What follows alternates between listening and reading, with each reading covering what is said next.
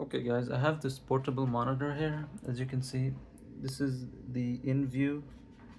So to set it up, first you have to know that there has to be like two USB-C ports here, as you can see. So you're gonna have to connect the first port USB-C and to your computer USB-C, and you're gonna have to connect an HDMI over here.